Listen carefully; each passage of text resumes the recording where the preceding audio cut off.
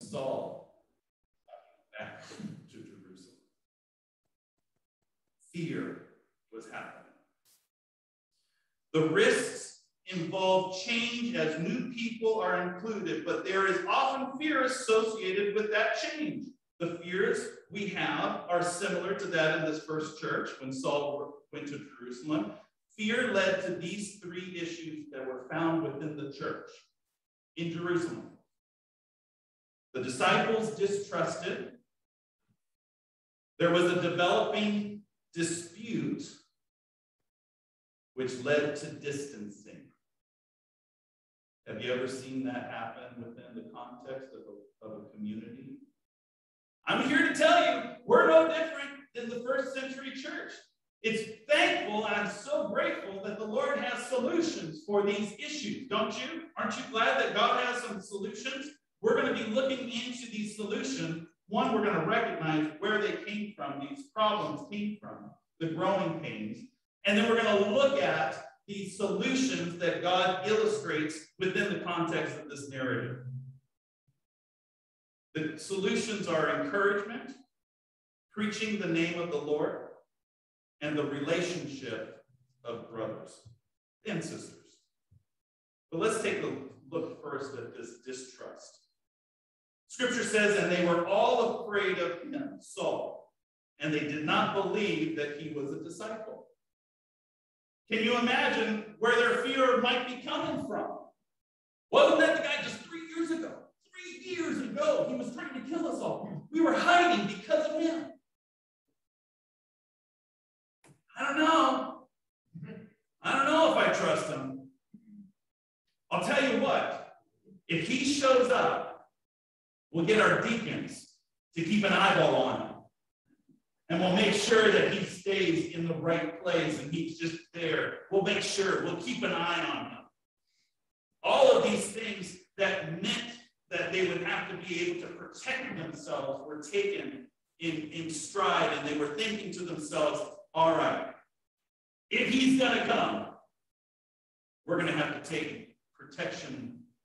We're going to have to be cautious. They were afraid of him, and they did not believe that he was a disciple. I'm going to let you know that the solution to distrust is found within people who are willing to be Barnabases. When you see distrust happening within your community, you need a Barnabas. Don't you? Because look at what Barnabas did. Barnabas took Saul and brought him to the apostles and declared to them how on the road Saul had seen the Lord who spoke to him, and how at Damascus he had preached boldly in the name of Jesus. Can you see this happening within the context of a community of faith? You've got Barnabas who took Saul and said, listen, guys, I know him. Now, let me just remind you who Barnabas is. Barnabas is the guy that sold his field and brought the money and put it at the apostles' feet. Barnabas is that guy. Barnabas is known as the encourager. In fact, the disciples called him Barnabas because his real name is Joseph. But he was such an encourager, they gave him the name Barnabas.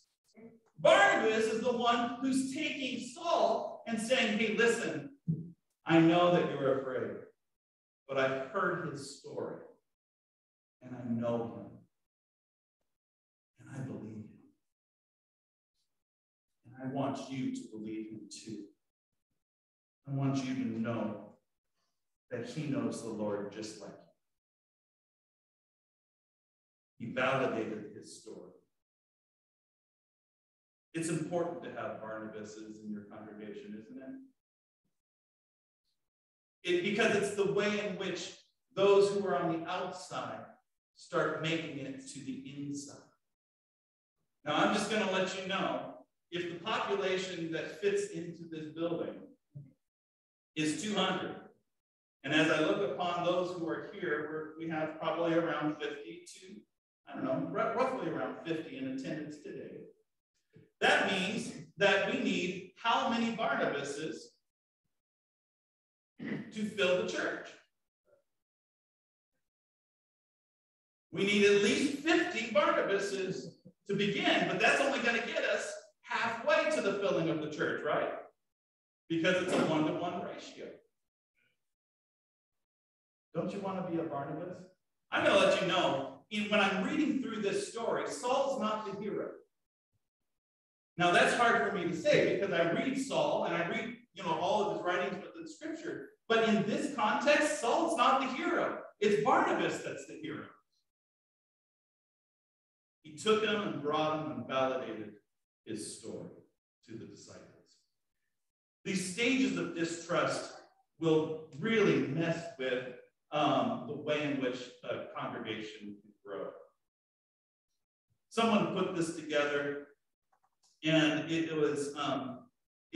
listed out these stages. Doubt is one, begins with doubt. Suspicion is the next.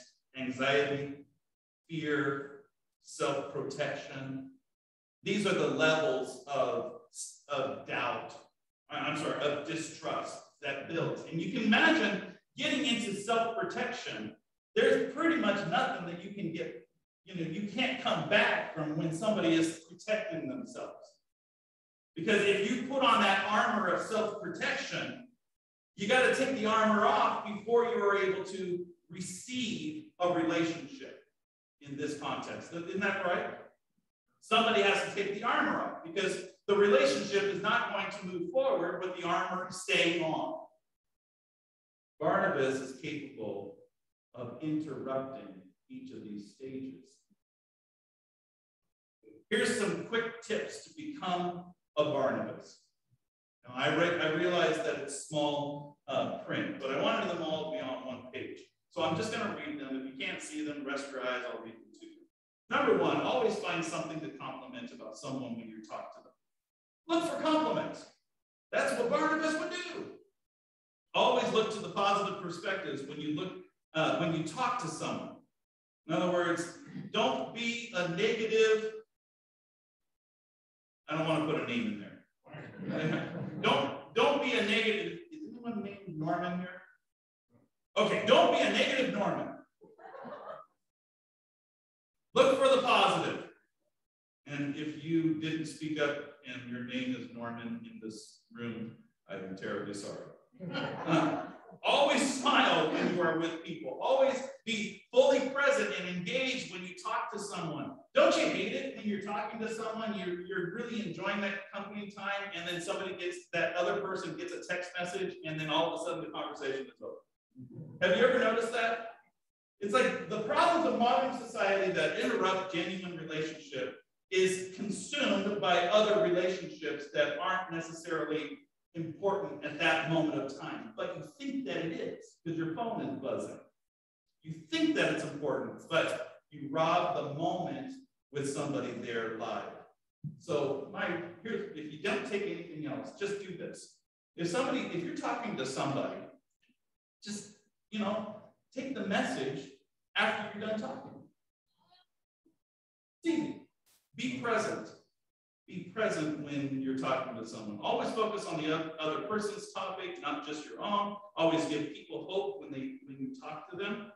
Don't you know that Adventists, we're supposed to have a whole lot of hope, right? Right? I know. And he's coming again. He's coming to take us home. I had to get this, right? So I can go pastorally complaining.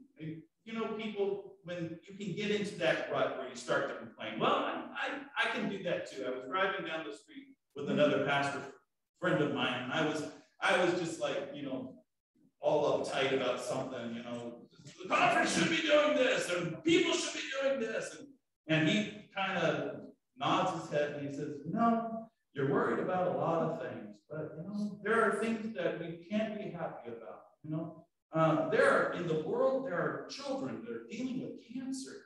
It puts it in perspective and forces me to start considering the hope that we have as Christians in Jesus Christ. Be that kind of a person. Always affirm people's strengths when you talk to them. Always praise people for something that they've done in the past. Always give people the benefit of the doubt in your conversation. And always let people know you are grateful for them. Now, I'm just going to let you know, I'll say it right now. I'm going to intend to be a Barnabas for everyone here. And so I'm very grateful for you. I truly am. I'm very grateful. You know, it's a team effort, it's a family, and I'm very grateful for you. So if you're interested in being a Barnabas, okay, if you're interested in that, just wave your hand. If you're not interested, you don't have to wave your hand. Everybody's just going to look at you funny. So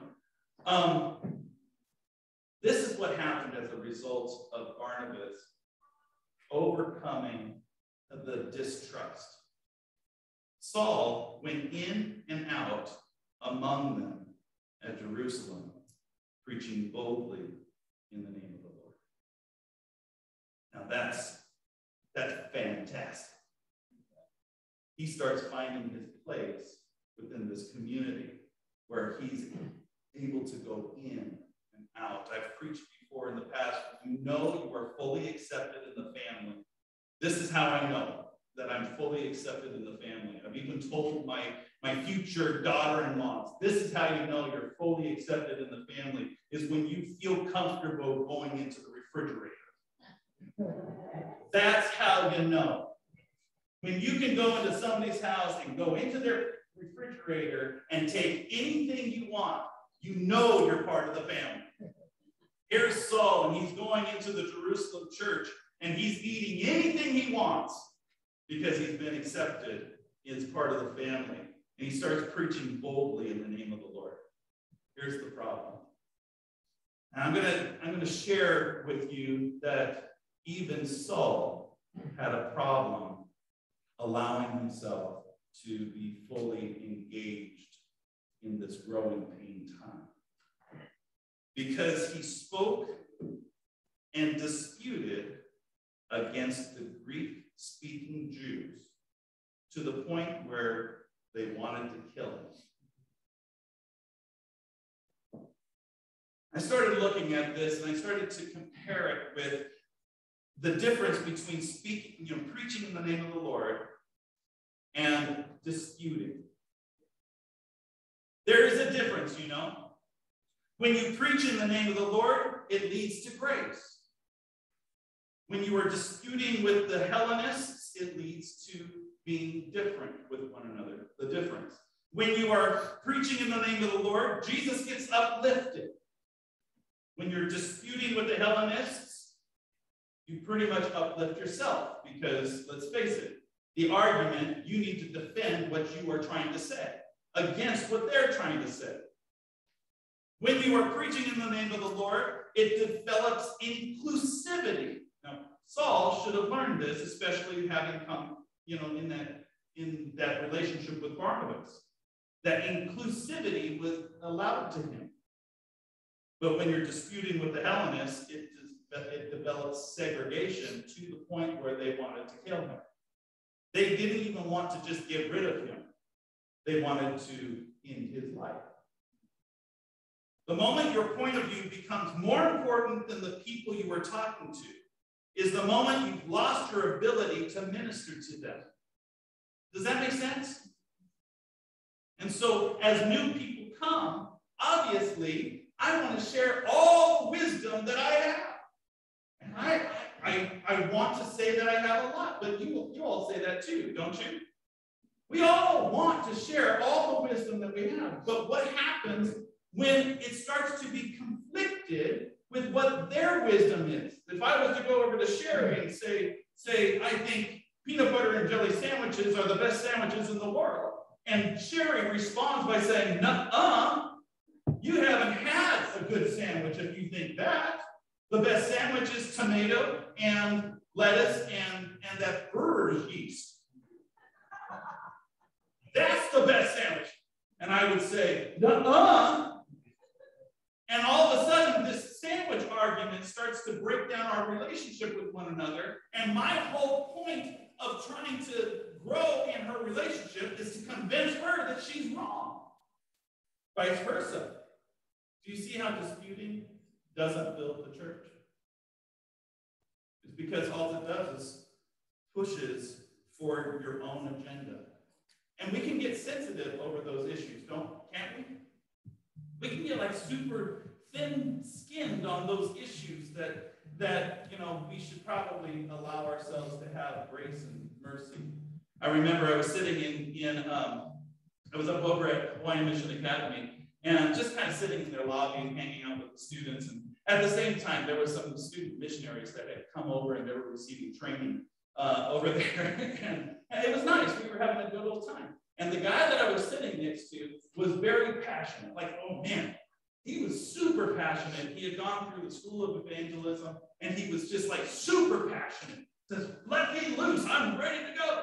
And I was just like hanging out with him, just talking, and just saying, yeah, that's great. I'm so glad that you're enthusiastic and stuff. And I happen to know that it was part of Doug Batchelor's School of Evangelism. And so I just wanted to poke fun at him, because I've met Doug before, and we've talked and we shared and what have you. And I was just noticing that he was like super enthusiastic, and I probably shouldn't have done it, but I just wanted to poke a little fun. And I said, you know what? I'm so excited about how enthusiastic you are. However, I just got one concern. He goes, what's that? He's like really intense, like breathing hard. And I said, well, you know what? What you have is wonderful, but I don't know about that Doug Batchelor guy. And he's like, he responds like almost immediately, Doug Batchelor, straight as an arrow. And I was just like, oh, easy, I'm just kidding. And it was just, it was just a sign that his sensitivity was so on his sleeve, and I probably shouldn't have done that, but it does speak to the point where sometimes our sensitivities cause breakdown in relationships. There are 5 signs of arguing. This is from Marriage and Family Therapy out in New York. I thought it was just nice. These are the 5 signs that your argument means that your relationship is starting to fall apart. Number 1, arguments never lead to resolution. Number 2, your arguments end with one of you stonewalling. You know what that means is that you're unwilling to talk anymore.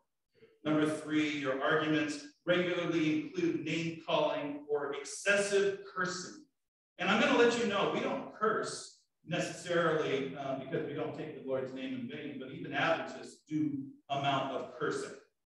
Okay, we speak unkindly in hopes that it will dig deeply into their soul and hurt them. We do that. Well, I don't know. I mean, right now, I wouldn't want to say it. Number four, arguments leave you feeling disconnected from one another. And number 5, arguments are what you remember when you think of your relationship. That's when the arguments start to become very impassable. But with the Lord, there's the amazing ability to redirect our attention. Remember, we can always start to preach in the name of the Lord. We can come back to that. We can lead to grace. We can uplift Jesus. We can develop inclusivity. We can do those things.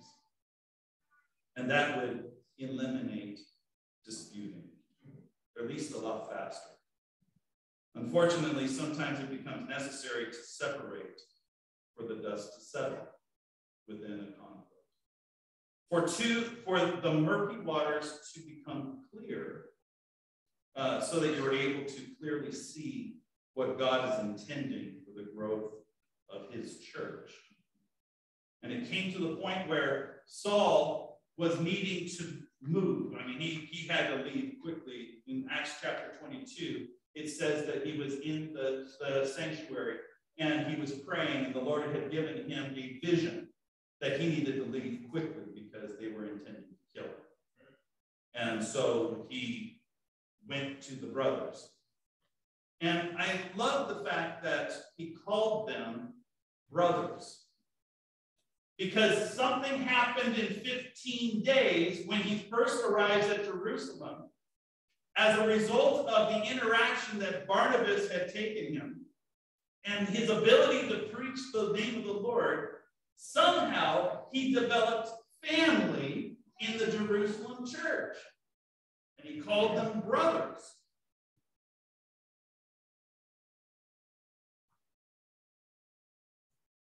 But he needed to leave. The Lord told him, make haste and get out of Jerusalem quickly, because they will not accept your testimony about me.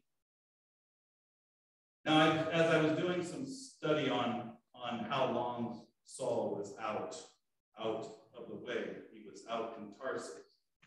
Some say that Saul was in Tarsus for up to 10 years. 10 years. Now, here's some perspective for you. I've served as a pastor for this congregation for 5 years. Saul was in Tarsus waiting for the opportunity to serve the Lord for 10. Waiting for the Lord to put him in the game. What was he doing? You know, most leaders, I'm going to let you know, most leaders that truly serve major growing time for the Lord in the church. Most leaders who serve the Lord and they're transition, or not transitional, they're transformational leaders. Many of them go through the wilderness time. Many of them do. Remember Moses? When he left Egypt, he spent 40 years guarding somebody else's sheep. David, the youngest of the sons of Jesse, Samuel comes and says, don't you have another kid? Jesse says, oh yeah, that's just David though, you don't want him. And he's a young boy. Comes in and he gets anointed to be king. But how long was it before he was? Desert time. Jesus himself was in the desert 40 days and 40 nights. Saul, 10 years in Tarsus, preparing for what the Lord could do with him. I wondered that maybe it's God's intention to give desert wilderness time to those leaders so that they will learn how to be more dependent on him. Because notice this in Philippians chapter 2. This is Saul, or Paul at this time. Paul writing what he has learned as a result of having some alone time with the Lord. Philippians chapter 2, he's writing to the church that he had ministered to in Philippians. For it is God who works in you, both to will and to work his good pleasure. Now, Saul, before this, when he's arguing with the Hellenists, he wants to cram, Christianity down the throat of those Hellenists until they were able to gag on it and say, you will become a Christian. He wants to, force feed them his belief system. But here, after this wilderness time, he's now including and says, hey, listen, it's all about what God is able to do. It's all God doing everything. God's the one who's going to cause to will. God's the one who's going to cause somebody to have a transformation of their actions. God's the one who's doing it all. I'm just a support system to him. That's it. And that's what he had to learn. Notice this. Do all things without grumbling or what? Do you think he learned a lesson about disputing? I think he did.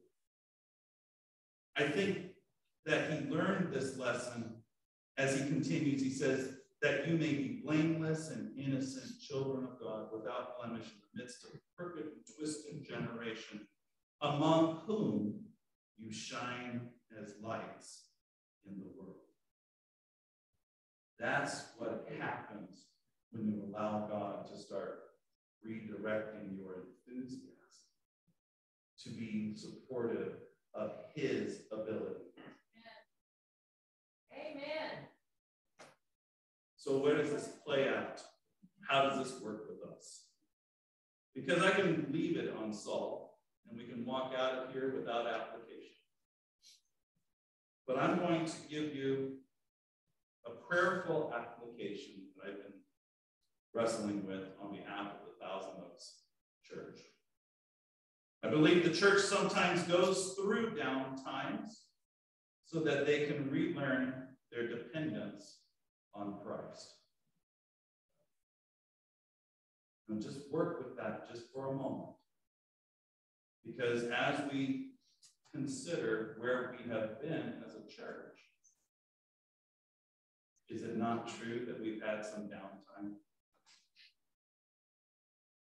I would like to suggest that we start to learn about what God wants to do. That we start to learn about what his vision is. What might be possible with him just simply showing us and telling us what to do. What it might look like. That starts to get me a little excited. Because while Saul was in Tarsus having his downtime, this is what God did in the church. So the church throughout all Judea and Galilee and Samaria had peace and was being built up. The church had peace and they were being built up. And walking in the fear of the Lord and in the comfort of the Holy Spirit, it multiplied. Now, just to kind of get our head around what multiplied means. I have played the stock market a little bit. Yes, I am on Robinhood. I've got that app on my phone. I was shown how to use it. And I've been paying attention to cryptocurrency. And mind you, I'm letting you know I'm not advocating for anyone. But I'm just sharing what has happened in my view. Because you have to understand, I'm interested in multiplication and not addition. Is that correct? Aren't you, when you're looking at the markets and for financial possibility? So I bought Dogecoin, thinking to myself that if I had only just a handful of Dogecoin, that they might look like Bitcoin eventually. That they might be considered equal to Bitcoin. And you know what that would mean?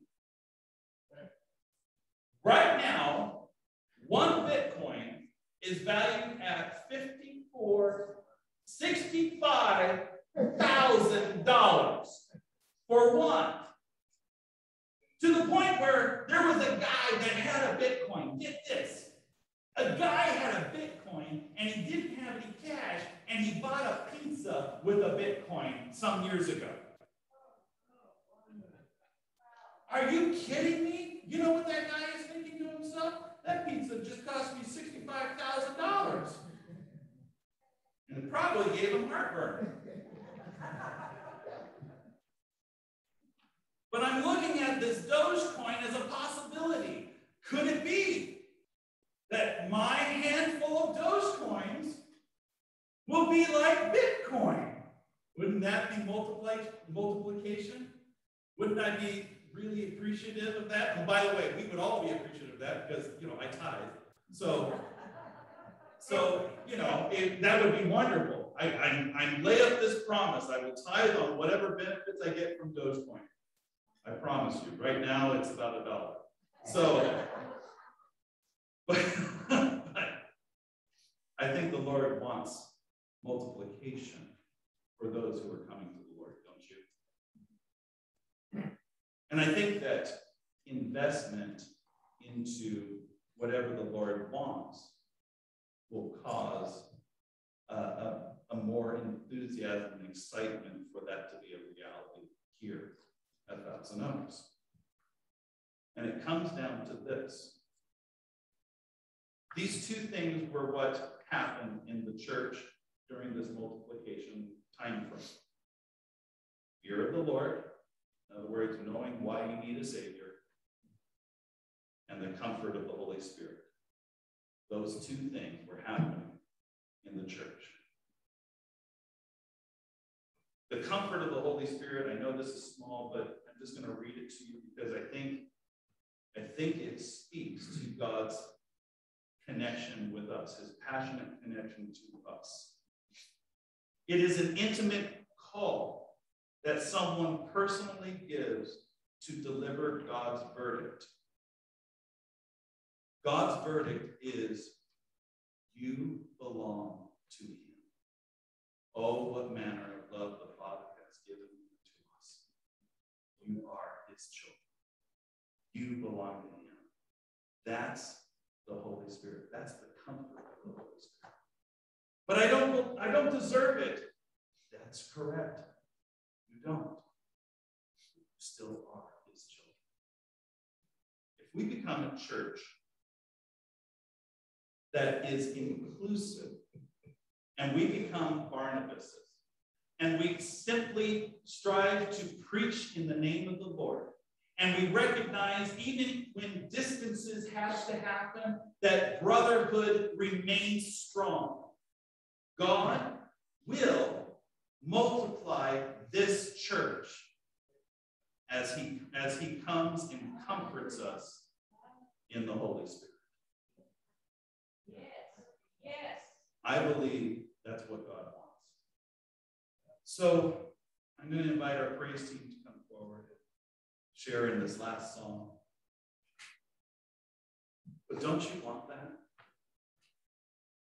I mean, seriously, let's just be for real. No more just sitting in a church. No more just sitting on a pew. Let's just be serious just for a moment and say, hey, don't we want that? I want that. It takes beyond Saturday to make that happen. It takes how you talk to people on Facebook. It takes how you talk to your neighbors and just give invitation. It might even mean that it takes you going and picking them up. It takes opportunities to be kind to people as you're just waiting in line at Del Taco. It takes those kinds of engages, and the Lord will add to our numbers, multiply, and fill us up.